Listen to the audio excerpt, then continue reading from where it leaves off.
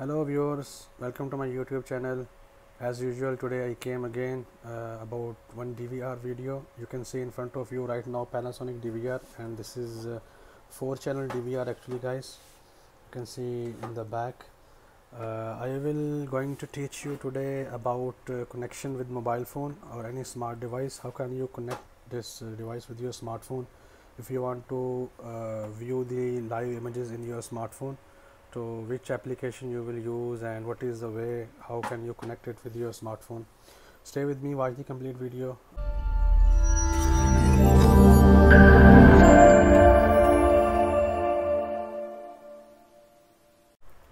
Okay viewers, you have to open App Store. If you are using iPhone, go to App Store and write here PMOB, then search. Okay, you will find this app over here. First one, PMOB. I already installed it, so I will just open it and teach you how can you add the device in this application. We will add our DVR in this application, mobile app. Just open it. Okay, here its live preview will come like this. Okay, how to add the device? Click on this menu, or you can go here, right here on the top, and add this plus sign. Okay, before adding device, please make sure your device is initialized, otherwise you cannot use it. Our device is initialized already. Just what to do, we will connect here wired device. Press next. Then because our device is connected with wired, you have to make sure that your DVR should be connected with this LAN cable. Click on first option, EZ remote. Okay, in EZ remote we have to add our device with this serial number QR code, and second we have to enter the username of the device and password of the device, and write here any name. Okay, now if I will show you, you can see my laptop screen LCD that connected with the DVR. I will go main menu, then we will go network. Okay, hold on, it didn't connect. Okay, we'll click on here again, serial number. It's asking, we'll go EZ remote. Okay, guys, I will click on.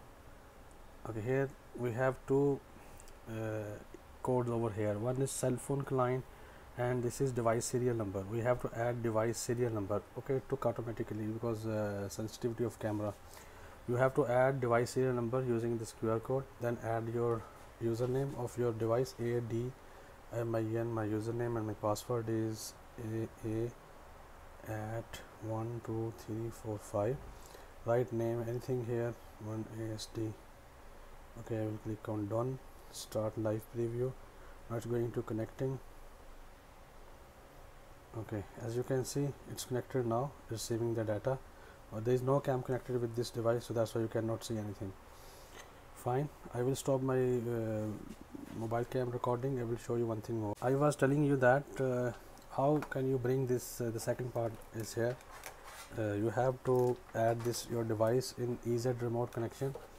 We will go back, enter in the menu from here, and then network. Then you will see last one, EZ remote. Then adding with EZ method, you have to scan the device. This is two QR codes here. In the application you have to scan this QR code, and then you have to enter username and password of the device. Then it will add this device in your application. Okay, fine, you can use this method to add your Panasonic DVR all cameras in your mobile phone. Hope you understand the matter, guys.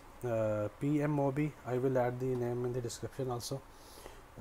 In case if you have any question regarding this DVR, you can ask me in the comment, guys. Take care,